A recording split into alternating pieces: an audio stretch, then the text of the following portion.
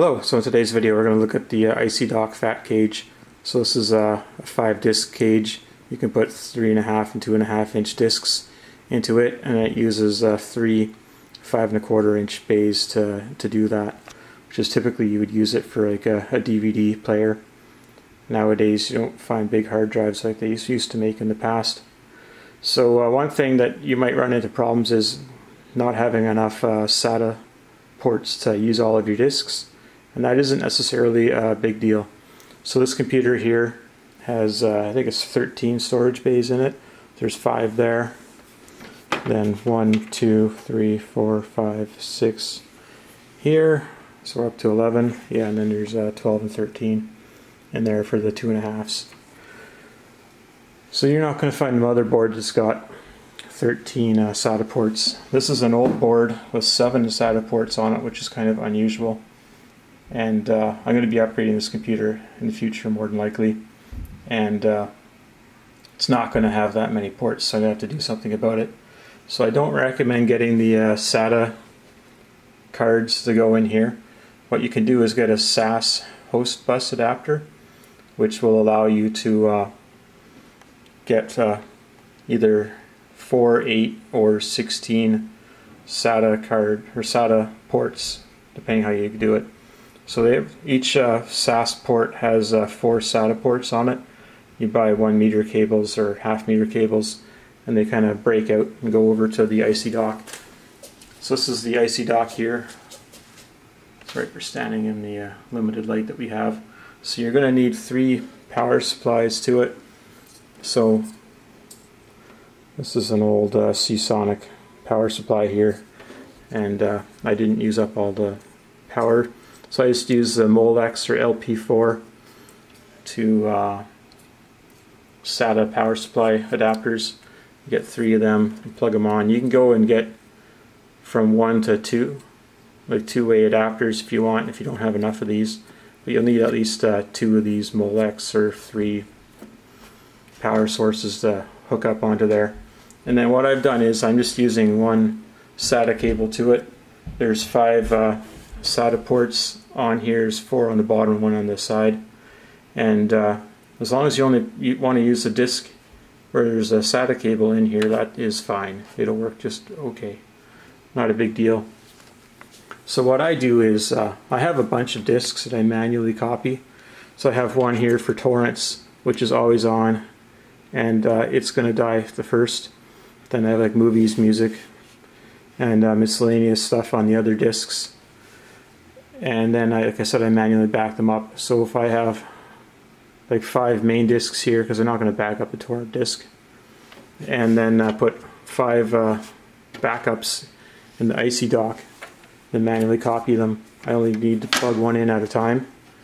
And what I found is that this cage is very loud, just like people say in the reviews, like really loud. Like the computer is silent until you put in a disc. So I would recommend you just leave the discs popped out. It's funny, it doesn't want to slide down right now.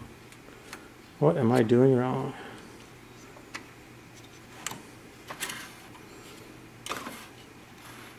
So these are 3 terabyte.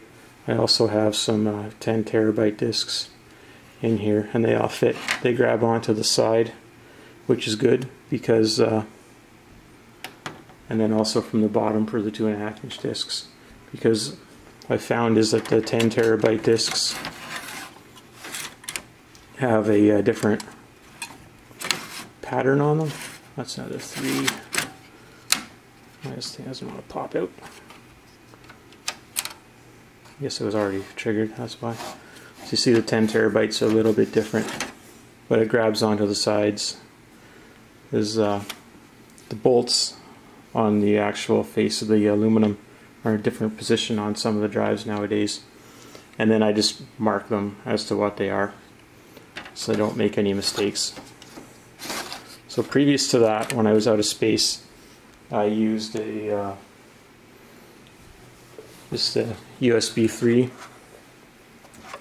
holder here that gives you some different things, extra USB 3 ports, then SD card as well, and you can use 2.5 and 3.5 inch discs in here, but there's no cover to keep the dirt out of them when they're not in use, which is kind of funny. So that was what I've been using for the last few years, but I was worried about the computer or the discs being knocked over. They're kind of wiggling around. You have to turn it off and on separately. And then USB 3 is pretty fast, but you're limited in length unless you use an optical cable. But why not just put the discs inside the machine? So you'll see that there's 3 lights here. There's actually plastic tubes that come from the circuit board in the back to transmit the light to the front. There's 2 vacant holes on the front as well. One is for over temperature and the one I'm not sure what it's for, but none of them do anything. So you pull out the discs and you can just keep your backups in a different location if you want. This computer has a cover on the front. It doesn't matter if there's anything in it or not. Take a look inside.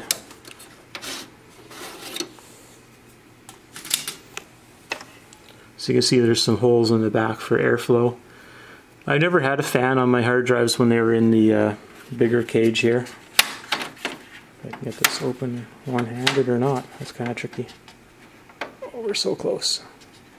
Got it. So they're pretty far apart. You can see one drive is kind of on its edge because it's the 10 terabyte and I can't screw it down. I got to make an adapter to make it fit in there. So I've never had any issue with heating with them. You can see the connector in there, the power and data at the same time, and you can see the fan blades in the back there. So slide this back in. Eventually we'll get around to turning this computer on. It's easy to put these in when they're empty. I guess the order doesn't really matter. So only one of them is going to work. And then you can just close that before you put it in all the way.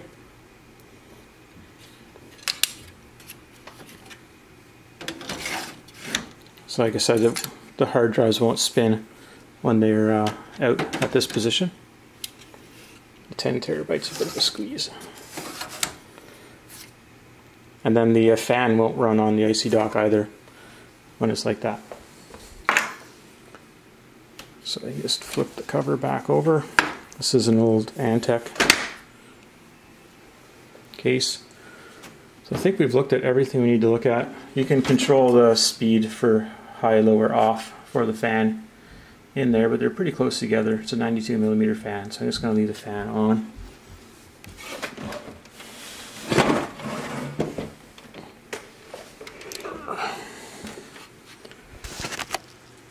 So I'll fire this up.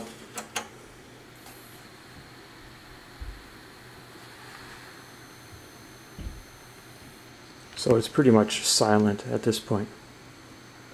It's just booting up. There's nothing connected to it right now. So the drives don't need to be rated to use this cage. I'm not sure how it would work if they were. I'm sure it would be fine, but I just don't have any experience in that. I do the manual backups because this hard drive does all the work 24/7. These ones only run if you're watching movies or listening to music, so they're on once in a while.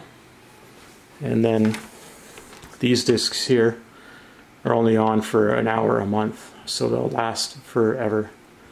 That's the way I look at it. Rather than trying to run RAIDs or mirrors or something like that, just do a manual copy and you're going to be good for a long time. So now this computer is running. There's a fan in the back, fan on the CPU, 2 fans on the top. And there's nothing. There's just a spot for 2 100mm fans there, but they're not in. So now I'll put in this disc. So you can do a hot swap.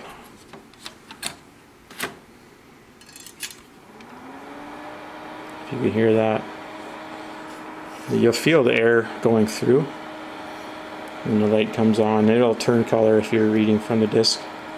You could pop it off when it's running as well, but I'm not going to. I wouldn't dare lose any data. I just turn the computer off when I want to disconnect it.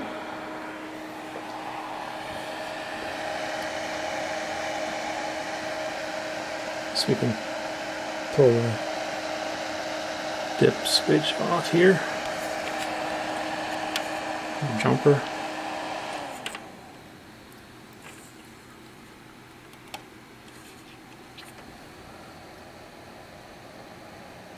You know, it's actually pretty quiet when it's just on low. That's alright, I'm going to leave it on low.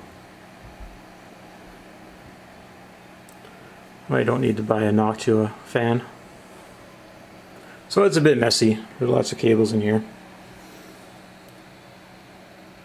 So that's about it. I'm not going to bother hooking up the computer to show you data speeds or anything like that. I'm sure it's just fine. You could probably find that in other videos.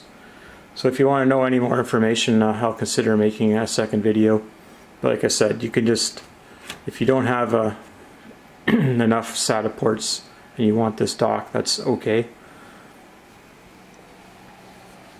And then if you really want to get fancy, you could buy one of those host bus adapters with the external SAS, then have a second computer case just loaded up with these docks beside it. You wouldn't need a motherboard, all you need is a power supply. And you could run a bunch of disks in a second computer case as well, instead of buying a NAS enclosure. So that's something you might want to think about doing if you have spare computer parts. So, thank you for watching.